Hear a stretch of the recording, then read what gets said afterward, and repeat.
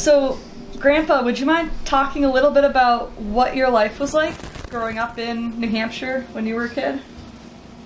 Well, I don't know. Do you want me to start in from the time I was born? Sure. Well, like, how are things different in Andover or in this area, I guess? Well, I don't know if they're much different than they are in any small town like Andover. But, yeah. I like small towns. The average family. I mean, my father and mother. I had 3 sisters. We all went to school. And your sisters were older than you or younger than you? I forgot. I had one sister older, 4 years older, and then I had one sister 2 years younger, and one 3 years younger. Yeah. Ruth, in fact, Ruth and I, that's the one that's 2 years younger than me. She used to be one of my closest friends, closest sister. She used to go hunting with me all the time. Oh, wow. At the time when I got the bobcat, she was with me. Oh, wow. We used to trap hedgehogs because he used to pay us 50 cents a nose. Because as a kid I didn't have a trapping license, but those ledges right up in Powder Place there, you can see the ledges from, especially if you're coming out from New London, look up Ragged Mountain, you see that big ledge up in there. That's where all the hedgehogs were. And we used to trap up there. We used to go up there every single day. And if we got one, we'd cut the nose off and take it down to the selectman's office. Give you 50 cents for every nose you get. And one time we went up there and we went around the corner of the ledge where I had a trap set. And there's a bobcat snarling at us like that.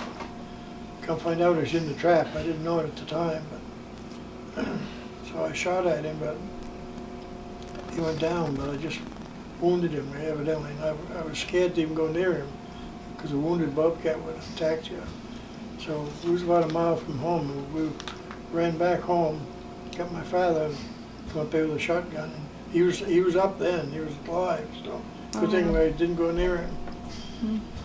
And he's mounted down to the Fish and Game Department now.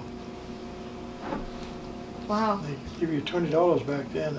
I was only 15 years old. They just open up and then there's a little pad inside and they step on that and it releases the thing that catches them. Ah. It's like a bear trap a little bit. Yeah, so it's supposed to get like the hedgehog's whole body, right? One thing about most wild animals, so they've always told me, now I don't know how true it is, but like a fox or bobcat or something like that, if they get hung up in a trap, or you hook your trap solid so they can't go anywhere with it, sometimes they'll chew their foot off just to get out of it.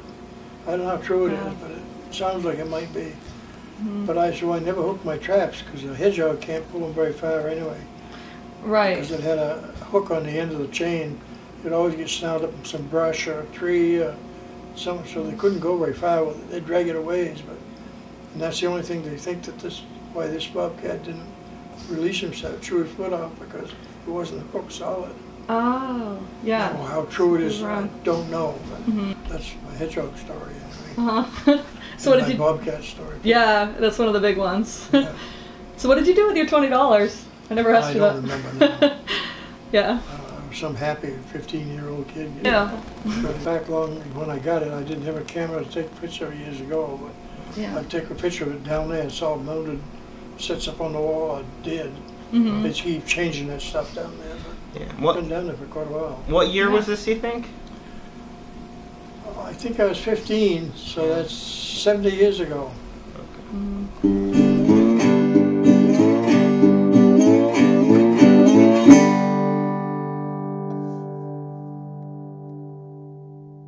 A lot of different grade levels in one room, right? Yeah, we had 8 grades. Yeah. So were they how would they teach the older students new things, and then the younger students, you know, the things that they? Well, I need don't to know. learn? They'd give every class. They'd give different assignments to.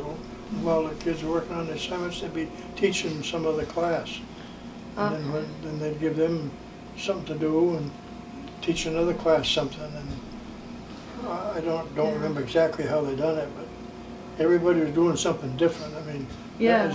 the grades. I mean, everybody weren't doing spelling once, looking English, history, grades. The first grade was doing something, Yeah. maybe first and second, I don't know, but in the 7th and 8th grade were different, doing something different actually, doing some math. Yeah. Each one had something to do. I mean, It sounds like you did a lot of learning on your own too. You know, in the groups through through the assignments. Yeah. Mm. Did you have any really good friends at school? yeah. I don't remember. Just, I mean, I guess we're friends with everybody. I guess. Yeah, you're easy to like, so. Yeah. All right. So, were you on a farm growing up, or was that maybe I'm getting like everybody's childhoods mixed up? Were you on a farm? You weren't on a farm. Okay. No, Sorry. Okay. Well, what kind of responsibilities did you guys have around the house? You and your sister. We had to chop the wood and bring in the wood. We always had wood fires. We didn't have any furnaces. Yeah. And Makes sense. we had a cow once. I had to milk the cow, feed the pigs, Mm-hmm. feed the chickens. When we had chickens, we didn't always have them, but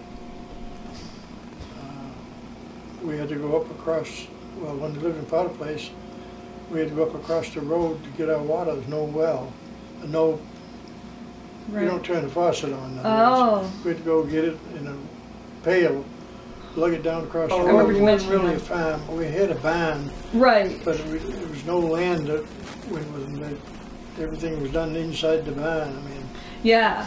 with that one cow, we didn't have the cow for an awful long time anyway, but pigs, we always had pigs, raised pigs. Well, like I always raised pigs out in my shed out back there. Yeah, I remember Dad when, talking about that. when the kids were small. Mm-hmm. But and we had a few chickens, not very many, but just that's where we get a few eggs now and then. Yeah. We had one old big female pig, and we lived up on a flat. The house, the main house was here, and there's a shed out here, and a little corner in here. Well, my mother had a flower garden, and we had this great big old sow, a female pig, and she'd wander around the lawn anywhere she wanted to go. She always came back to farm. She knew where to eat, Yeah. so she never wandered, and we kids always played with it and so forth. My mother told me this story. I don't remember it, but Yeah. pig was laying down in the flower garden one fall day, kind of a cool day, but it was nice and warm in that corner. Mm-hmm. And the pig was laying down, laying on its side, and here I was, snuggled right up in the pig's belly, and they're sleeping. Oh wow. How true it is, I don't know. I don't Yeah. remember anything about it, but I remember the pig. Mm-hmm. It was a big old sow. Yeah. Just wandered around all by itself. Always knew where to going to be fed. Yeah. Always come back, go in the barn at night.